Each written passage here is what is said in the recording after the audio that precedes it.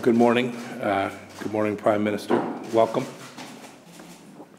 And congratulations on your 100th anniversary of your independence. That's a major milestone along the way.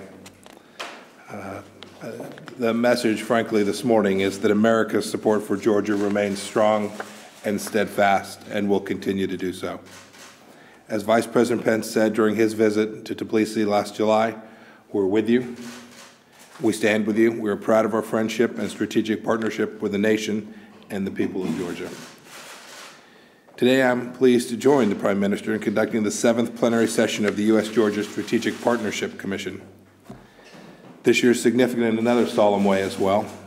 2018 marks the 10th anniversary of Russia's invasion of Georgia. The United States unequivocally condemns Russia's occupation on Georgian soil.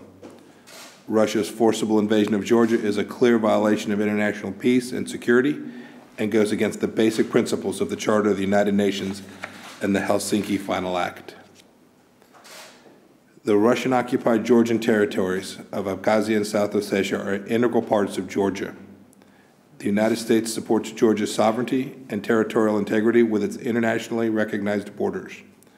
We call on Russia to fulfill all of its obligations under the 2008 ceasefire agreement, to withdraw its forces to pre-conflict positions, to reverse its recognition of the Georgian regions of Abkhazia and South Ossetia as independent states, and to provide free access for humanitarian assistance to each of those two regions. The United States and NATO depend on strong, willing, resilient partners to help safeguard our common security interests. Georgia is one of those steadfast partners. It has demonstrated its commitment to contribute to international security and uphold Western values.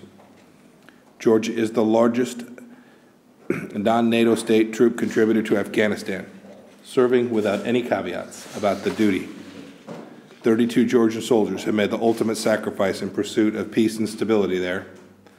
The United States honors Georgia's sacrifice, and we are deeply grateful for Georgia's steadfast support on this important joint mission.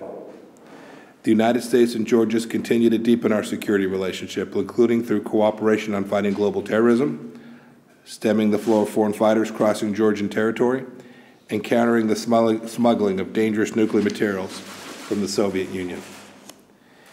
In parliamentary and local elections in 2016 and last year, the Georgian people reaffirmed their Euro-Atlantic choice, including Georgia's future membership in NATO. Our resolve remains.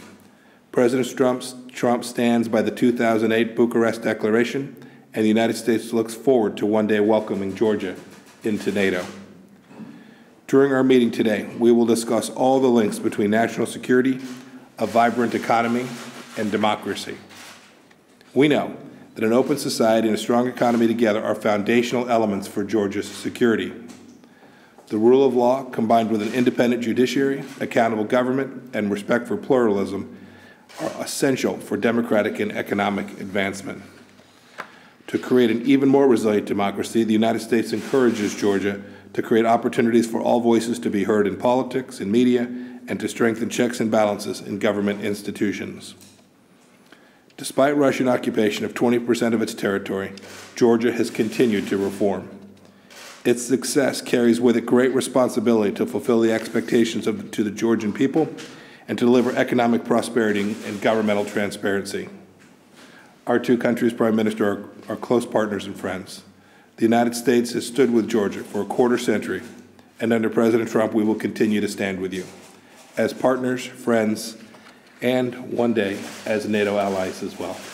Thank you, Prime Minister.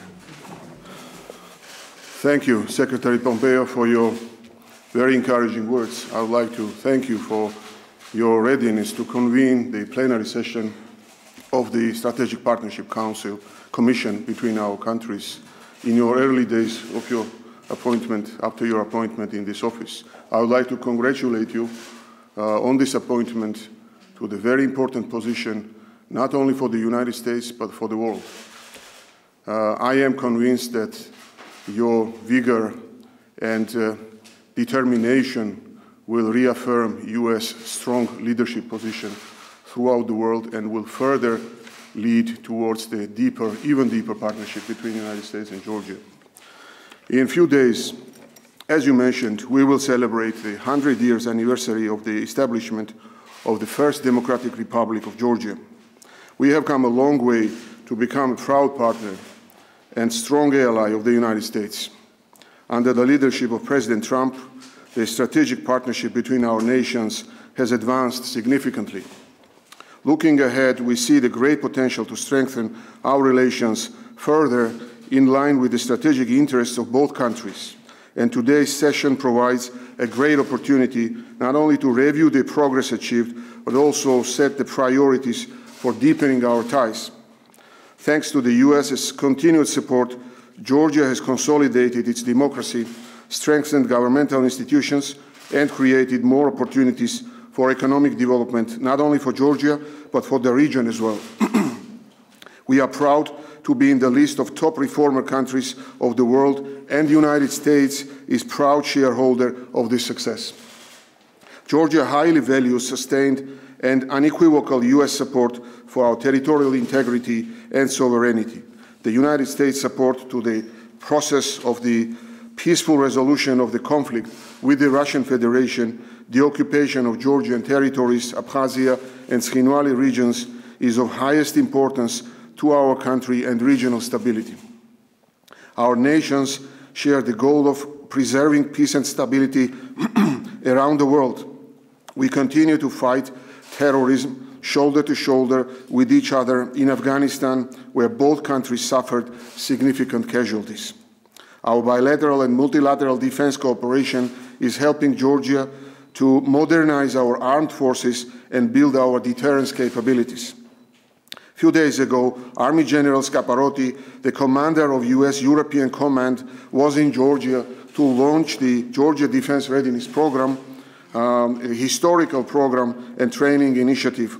This marks the beginning of a new era of partnership between our countries, which contributes to the security of Black Sea region and thus the stability of the greater European security environment. We are at a stage where we are ready to make an even more impressive leap in our bilateral and multilateral defense and security cooperation. We have made significant progress in enhancing our NATO interoperability. We are already exceeding NATO standard of spending 2% of GDP on defense budget, including more than 20% on the equipment. We are pleased to have the opportunity to buy the US military defense equipment. US plays an important role in our Euro-Atlantic integration process. As we approach the NATO Brussels summit this year, we are looking to the reflection of the great progress we achieved on the NATO membership path. Georgia's membership in NATO will be a clear added value for the Euro-Atlantic security. And I would like to thank you, Secretary Pompeo, for your reassuring words on Georgia's NATO membership. The other area where we enjoyed great support from the United States is the economic transformation and education. The US assistance helped Georgia to become one of the most investor and business-friendly places in the world. Today, as we are turning a new page in our relations, we see significant progress potential for deepening our bilateral ties. US private investments in such infrastructure projects like the Anaklia deep sea port will advance further America's strategic economic interests in the region. As a gateway to Eurasia that possesses a far-reaching and unique FTA network from the EU to China. Complementary to the US FTA network, Georgia is a perfect foothold for the US businesses to enter the wider region. Georgia is one of the few countries in the world with the institutions, policies, and business climate necessary for comprehensive and fair trade deal with the United States. In case of a free trade agreement between our two countries, according to the recent study performed by the PricewaterhouseCoopers, exports of the United States goods can grow by 360% in just 5 years, creating new jobs in the United States. Mr. Secretary, the potential for future cooperation is great for both nations, and I look forward to working with you on all directions in the interests of people of America and Georgia. And of course, I look forward to seeing you in Georgia. Thank you very much. Great, thank you. Thank you very much.